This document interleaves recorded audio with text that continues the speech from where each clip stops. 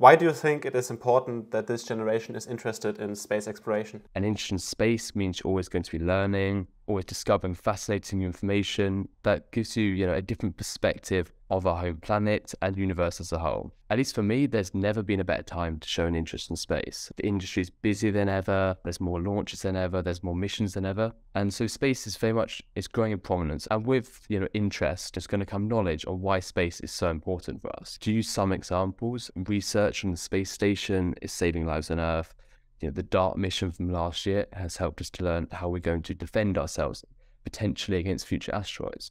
And I guess the most sort of obvious one potentially is, Earth observation satellites helping us observe our planet's climates and how sort of climate change and global warming has changed over time. And if this sort of new generation coming through are interested, they're going to want to get involved, move into the industry, promote further innovation, which I think is extremely important. And say even if there'll be many people out there that would just disagree on the importance of space exploration, I'd say to them, even if you look at this from an economic perspective, the industry supports like thousands of jobs, boosts the economy, promotes innovation once again. And after all, if we're looking at this from a US perspective, NASA only represents, 0.5% of their total federal budget. So it's only a very small portion of an economy. That is why I think it's so important for this generation to be interested in space exploration. And what do you think can be done to fascinate more young people for space exploration, and how do you use social media, especially Twitter, to do this? Obviously, there's numerous things that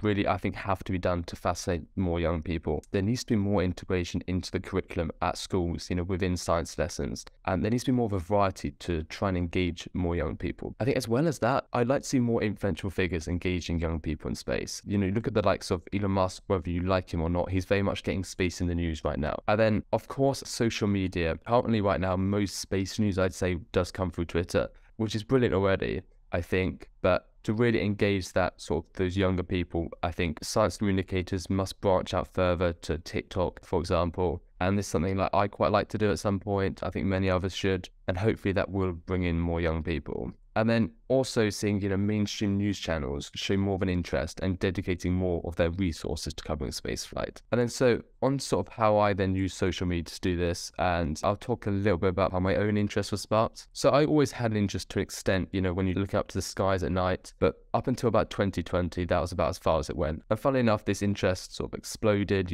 sparked through Twitter. And so I know sort of the power that Twitter and social media can have to, get more young people into space. And it was something as simple as just seeing a link to this SpaceX webcast, a normal Starlink launch in 2020, and just seeing sort of terms in this webcast, max Q. And I think many sort of young people need to sort of watch these webcasts, and hopefully they'll sort of get drawn in like me. And it led to me watching, the Demo 2 mission, the first crewed space flight from the US in 9 years, and being able sort of in the days after to be able to look up to the ISS, because you can always see this is a dot moving around the sky some nights, and that was just pretty special for me, and I found that pretty inspiring, and hopefully many can sort of experience the same. This all kind of spurred me to creating a number of Twitter accounts, which I continue to run now. My first account was sort of made in sort of mid-2020, which covers everything to do with SpaceX, and I really wanted to see an account that covered, all the SpaceX news that'd be invaluable for users, and sort of an easy go-to point for the latest information. Of course, like many things, it starts out small, but as soon as growing larger,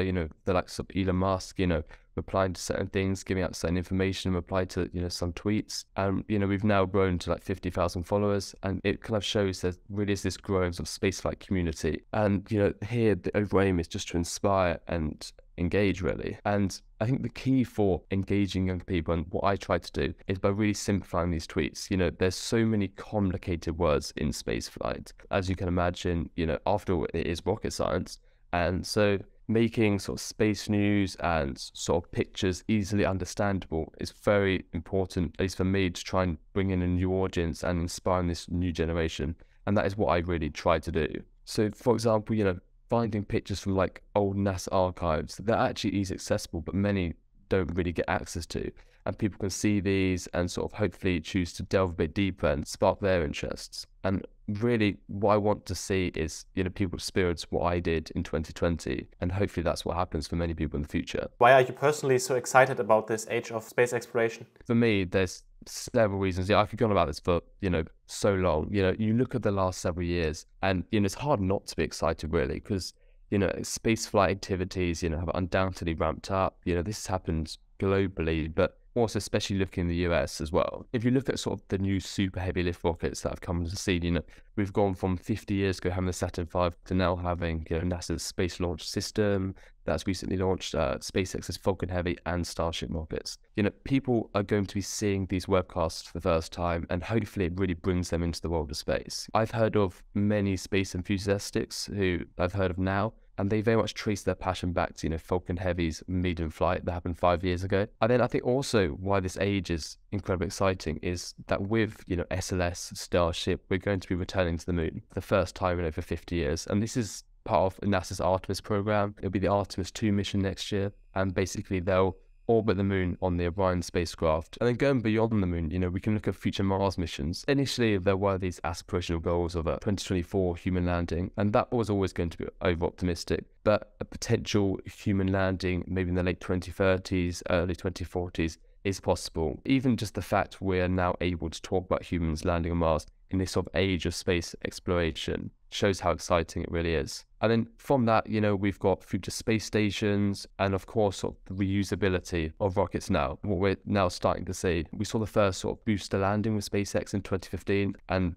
I think what is so exciting is that people can simply look at a webcast now and seeing booster landing, a booster that has come from space and coming back to land on Earth. It's hard not to look at that and think it's pretty not really cool, And of course, we're now moving on to fully reusable rockets with Starship. And what SpaceX have done with reusability is that now other private companies are now looking to build their own reusable rockets. And what's so important with this, it's reducing cost, it's going to increase launch cadence, and it's very much crucial to a multi-planetary future and cheaper access to space, whether it's for satellites or humans. And of course, I could go on for days about how much is going on right now in this new age of space exploration. And this is why I and many others are so excited. The progress over the next several years is going to be fascinating, and I'd very much encourage everyone watching to follow along, because it's set to be one hell of a ride.